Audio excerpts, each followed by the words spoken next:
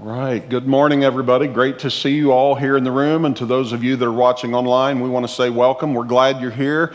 We're in week number 3 of a series called Killing What's Killing You. And, our focus has been on Romans chapter 8, verses 12 and 13. I want to direct your attention back there as we kind of look at the foundation for this series that we're going to be building on here today and then again next week. But Romans chapter 8, verses 12 and 13. Take a look. Here's what Paul says.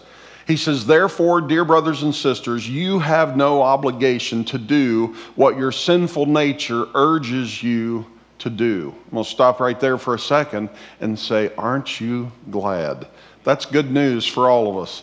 You have no obligation to do what your sinful nature urges you to do, for if you live by its dictates, you will die.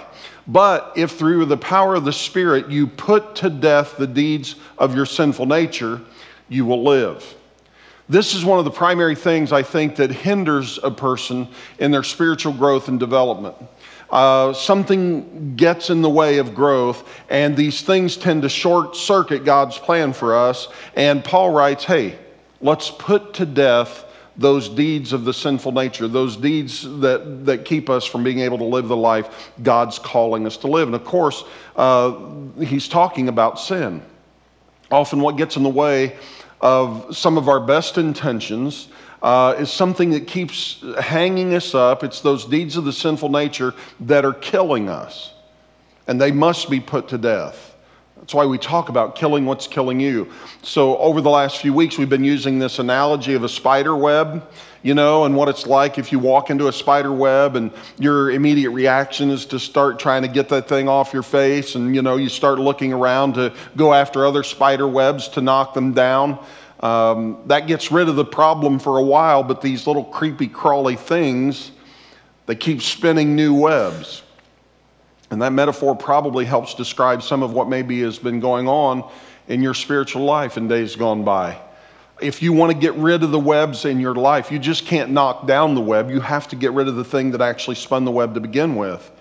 As we said in week 1, Charlotte has to go, And so that's what this series is all about. Last week we said if you walk into the web of envy, chances are good that the thing that spun the web of envy is comparison. And comparison's so deadly to our soul. It was funny, I've been having back trouble.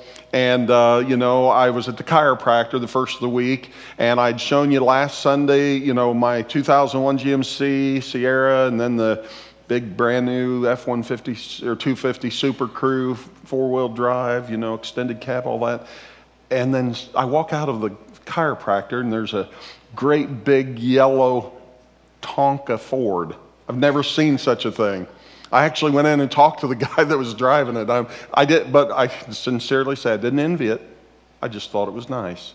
And I didn't want his. I just thought, man, that's a nice truck. I've never heard of a Tonka, but they make them up in northern Indiana or something, so I thought that was kind of cool. But, we're trying to figure out, our sense of worth sometimes and value and identity by looking at something somebody else has and their opportunities and blessings. And so we realize that that's not a good thing. And then a couple of weeks ago, we said if you walk into the web of worry, chances are really good that the thing that spun that web was fear.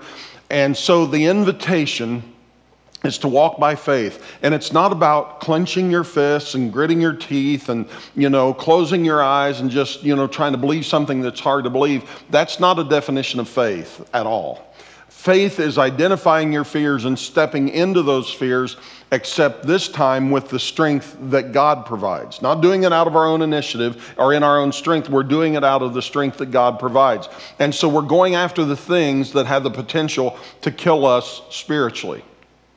So this morning, we're going to talk about bitterness and anger. Now, I think all of us have the capacity to get angry. And anger has a tendency sometimes to pop up in our lives in unexpected ways. Anger is displayed in a variety of ways depending on your personality. Some of us have longer fuses, and some of us, our fuse is a little shorter.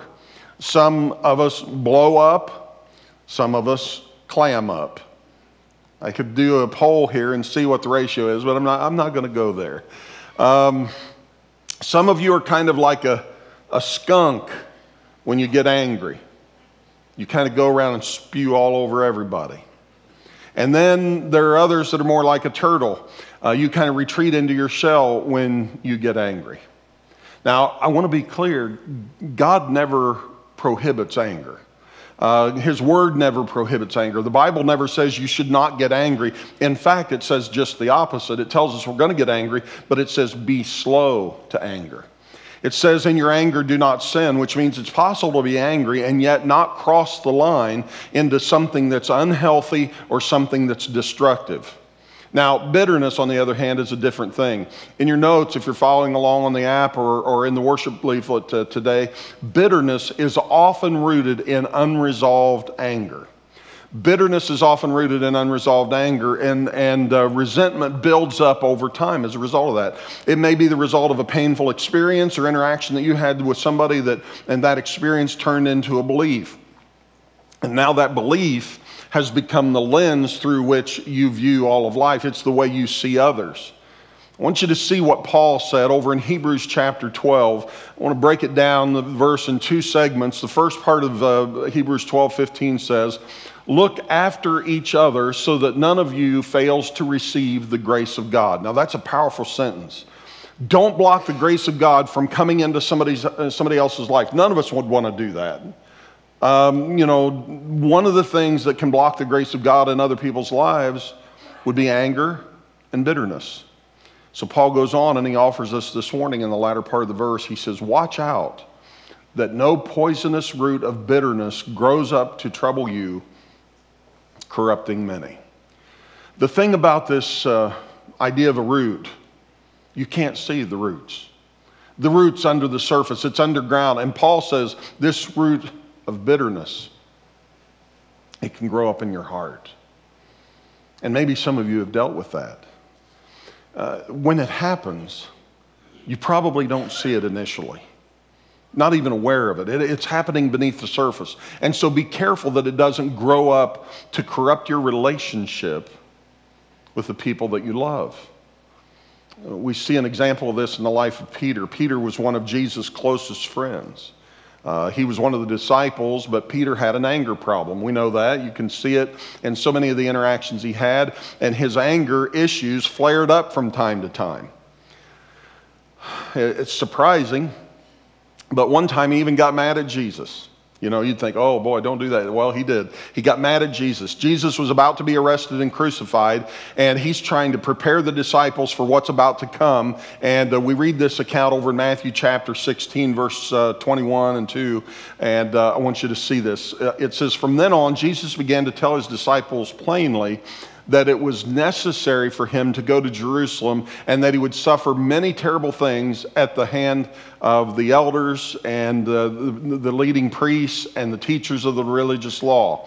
He would be killed, but on the third day he would be raised from the dead." This is what Jesus is telling the disciples, and then in verse 22, Peter just lost it.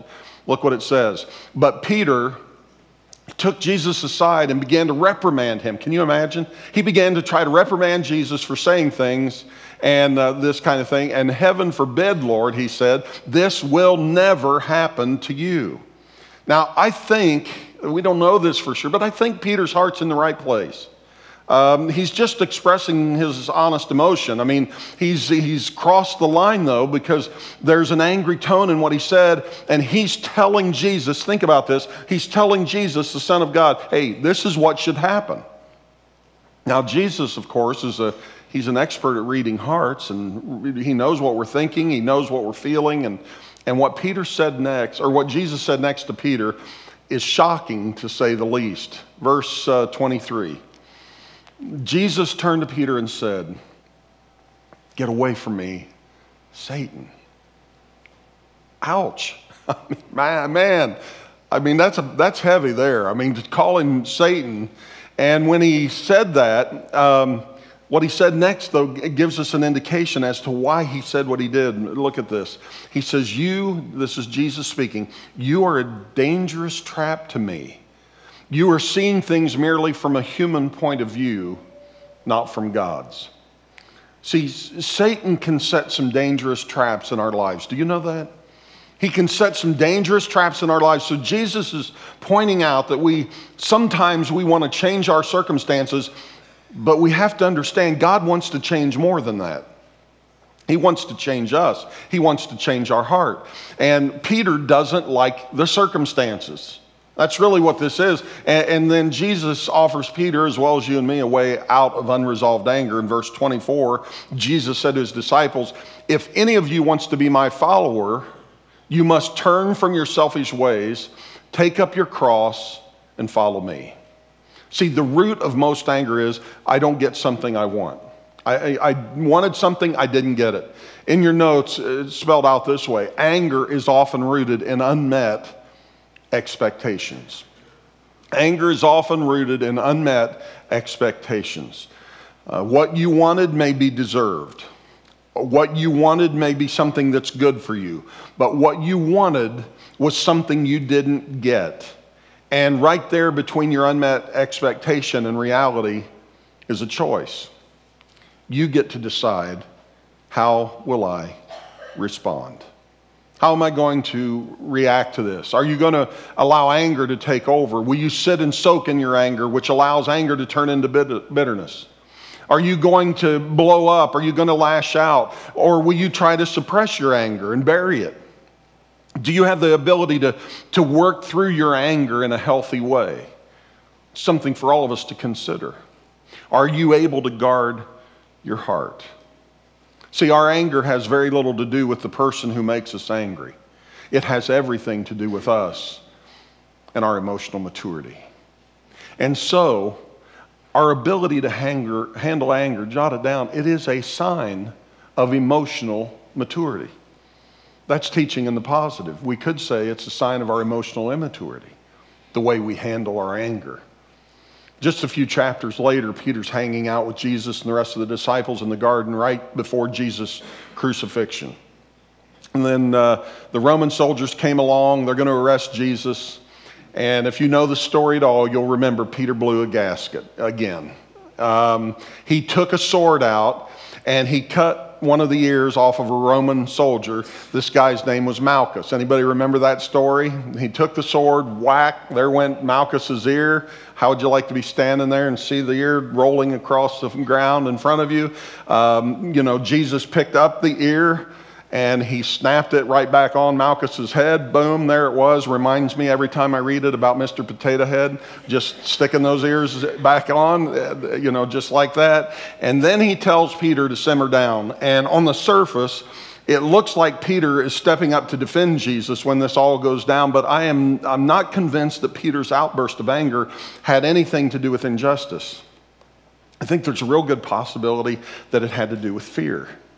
Perhaps Peter was afraid of what he might lose if his leader goes away. If Jesus gets arrested, what might Peter lose? I mean, Peter and the rest of the disciples, they were thinking that Jesus was going to usher in this earthly kingdom.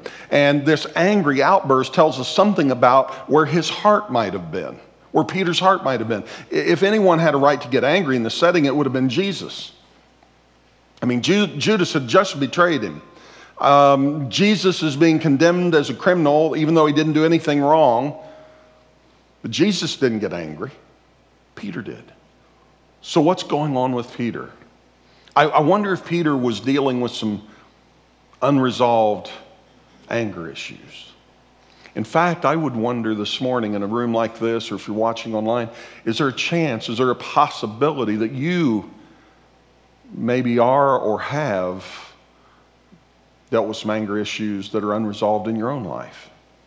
If that's the case today, if that's where you're living right now, I just want to issue this warning and say, beware. Here's a sign of concern. Beware. Unresolved anger often leads to bitterness. Unresolved anger often leads to bitterness. And the unfortunate thing about bitterness is you don't even know you're bitter until you're already bitter. Kind of has a way of sneaking up on you, see?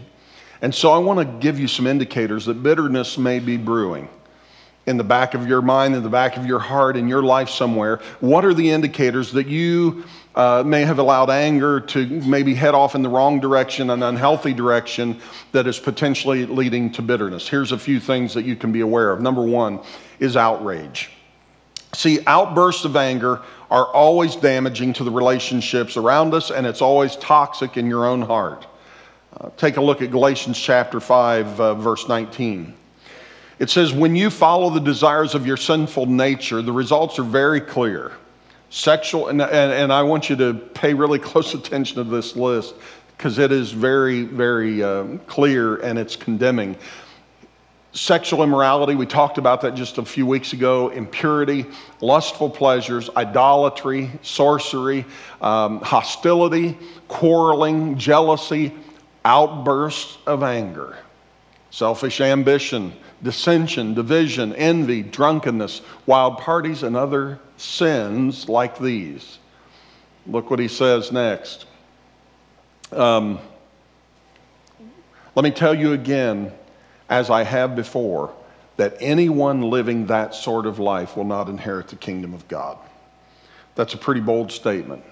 And it makes me want to back up and say, hey, let's read that again. Think about those things that are on that list and understand that it includes outbursts of anger. What are we going to do about that? We need to pay attention. We need to be aware. Number two is revenge. That's another sign that bitterness may be brewing, is when there's a desire for revenge. It may feel good.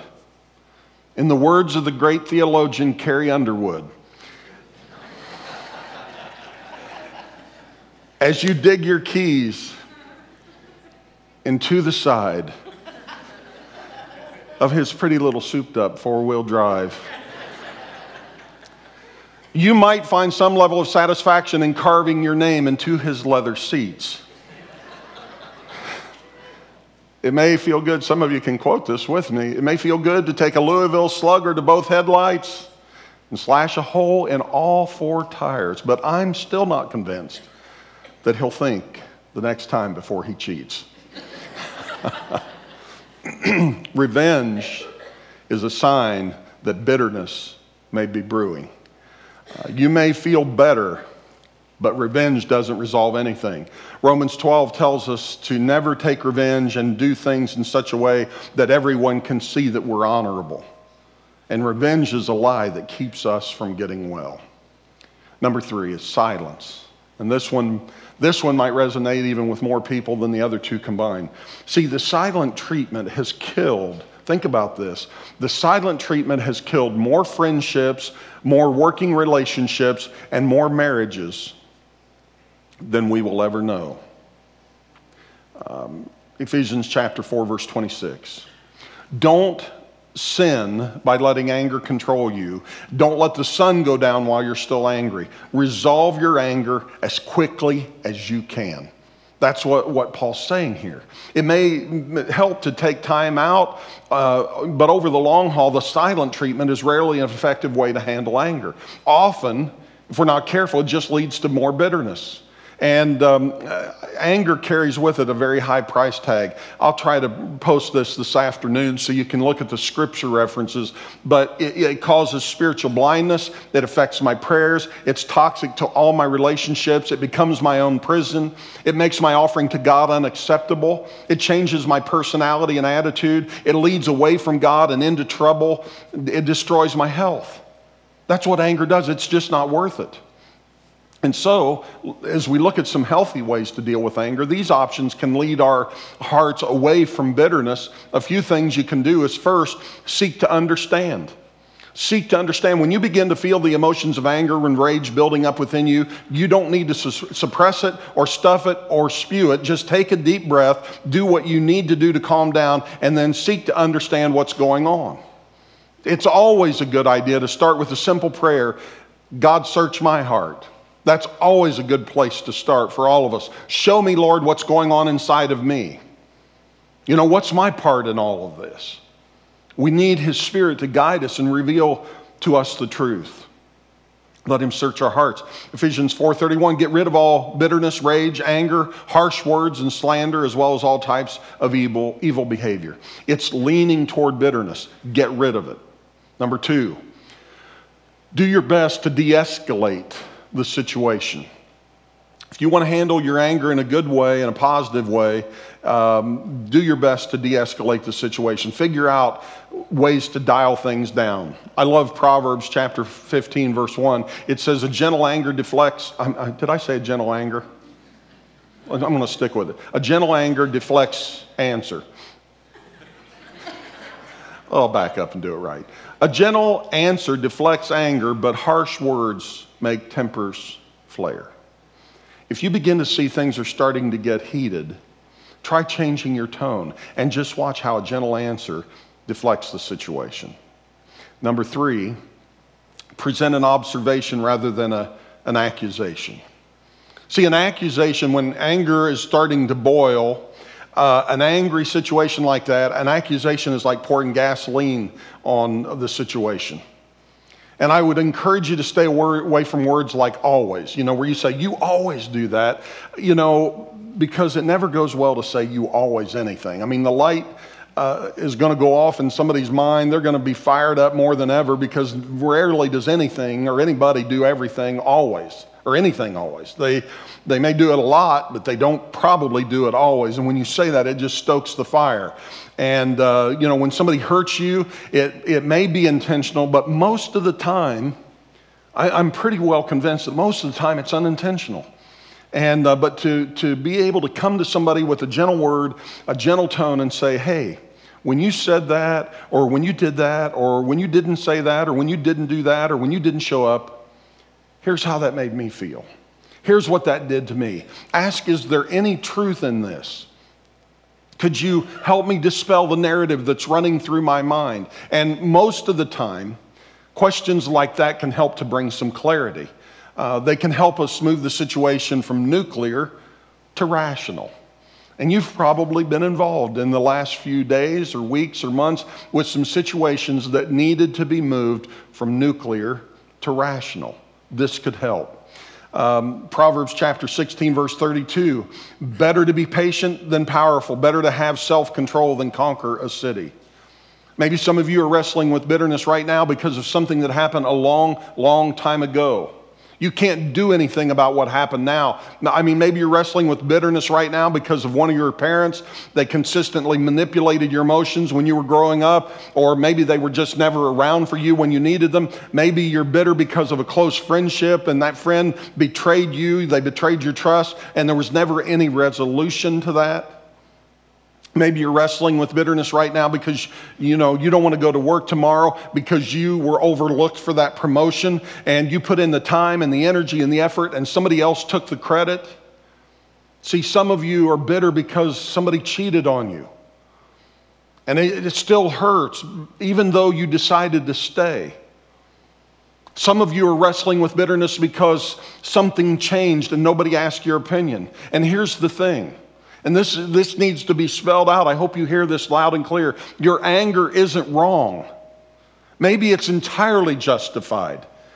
Anger is an honest, healthy emotion. And in many cases, what happened to you was wrong. It was dead wrong. But your unresolved anger may become a poison that turns into bitterness. And even though your anger may not be wrong, it can still take you to a bad place. And it can lead to sin in your life if it is not handled properly. Anger can harden your heart and turn to bitterness. See, your health is determined in part by what you eat. But your health is also determined in part by what's eating you. And bitterness is like an emotional cancer. It really is. And it may be caused by words or the actions of somebody else, but they can't make you bitter. You and I have to do that for ourselves. Nobody else can make you bitter. You do that for yourself. And at some point, we've got to draw a line in the sand. And I've got to decide, I'm not going to allow this to make me a bitter person. I'm not going there. I'm not going down that road. That doesn't mean you deny reality. It means that at some point, you choose. You choose to forgive. You say these words that are some words that we, for some reason, hate to say, but we love to hear. I forgive you. I forgive you. See, the disciples asked Jesus about forgiveness one day, you remember? And, somebody said, how many chances should we give somebody, Jesus? I mean, what's the right thing to do? We've heard 7 is a good idea. I mean, what do you say? And he said, well, how about 70 times 7? And they're thinking, what? 490? Are you kidding me right now? I mean, is that right? 490? No, 490 was figurative language. He didn't really mean 490. It was figurative language. He was just trying to make a point. Jesus was basically saying forgiveness should be a way of life. It's like breathing. How many times a day should I breathe during the day to stay healthy? I don't know. Just keep breathing. That's a good idea.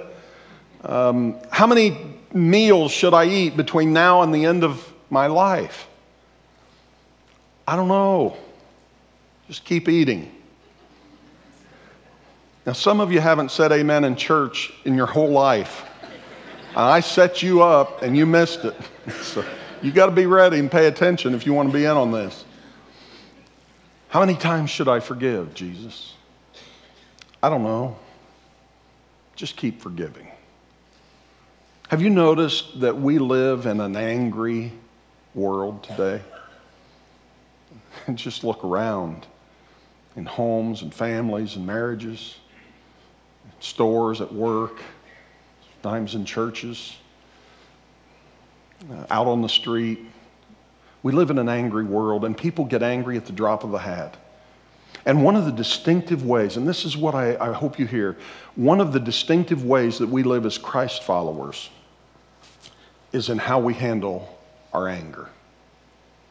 And see, when people inquire and they see there's something different and they wonder, why are you so different? Why did that not get you upset? Why did that not cause you to blow a gasket? Why did you not go off on them? We can let them know it's because I'm extending the grace that's been extended to me. See, God forgave me when I didn't deserve it. And as I've been forgiven, I choose to forgive. Because I can't do this on my own. And it is only because of the Spirit of God living in me that I'm able to do it. This is not something we can do on our own. You do understand. We're going to need His help. And see, when you forgive, you're unlocking the prison cell that for some of you may have been holding you captive for a long, long time. So here's what I want to invite you to do. I want to give you an opportunity to respond to the Spirit of God before we go today. See, we teach toward application here, and we want you to be able to respond to the Spirit of God. I not respond to me, but I want you to be able to hear from the Lord and do something about it. Somebody told me just the other day, they said, I've been to church in places where I walk out and it's like, what was that all about? And they said, when I come to the point, I feel like when I've been there, I can walk out and say, that made sense, that's going to make a difference, that'll change the way I live this week. And that's what I pray for you, that when you hear what we're talking about, you say, God, okay, what does this mean for me? What am I going to do about it? How does this apply in my life? And so I want to tell you right now, you can respond to the Spirit of God before we walk out of the doors of this place, before you turn off your computer, before you put your phone down. You can just decide right now, I'm going to receive Jesus. That's a decision you can make today. You can make a decision that you're going to release your anger. That's a choice that you can make. You're going to confess your bitterness to God. Or you can decide today, I'm going to choose to forgive. But right now, wherever you are, whether you're seated or watching online, wherever you are, I just tell you, this is what you need to do. Tell the Lord, say, I give up, and I will put to death the deeds today of my sinful nature. And you say, well, I don't know how to do that. You're going to need His help, and you need to turn to Him. But don't make the excuse or the cop-out or sidestep it and say, well, I don't know if that can be done. It can be done. That's what Paul told us to do. Put to death the deeds of our sinful nature. In this instance, it's anger. And we must kill it. Because if you were honest, there are people listening today who would have to say, if I'm honest, yeah, I would admit it. It's killing me. It's killing me. And it doesn't have to be that way. And so let's be open to the Spirit of God as we pray. Would you bow with me, please? Father, we come to you right now, and I just want to pray that you would release people from the prison of bitterness and anger today. Maybe they walked in the room or turned on their computer and they didn't even think about the fact that they were bitter, or they didn't think about why they've been so angry, but this poison, it's taken root in their heart. And today, it's like you just walked in the room and turned a light on in a dark place, and you've exposed something in their lives. And so, Lord, I pray you would soften our hearts today. Radically change some people's lives this morning. You're the one who can do that, but it begins with a decision that we make to surrender these things to you. And today, Lord, I'm praying that you would deal with our rebel hearts, that you would put to death those deeds of the sinful nature because of decisions that have been made today, that we would kill what's been killing us. And so today I pray you would move people from darkness to light, move people from death to life because of your grace. Have your way in us, each one, I pray, in Jesus' name. Amen. Listen to the words of this song.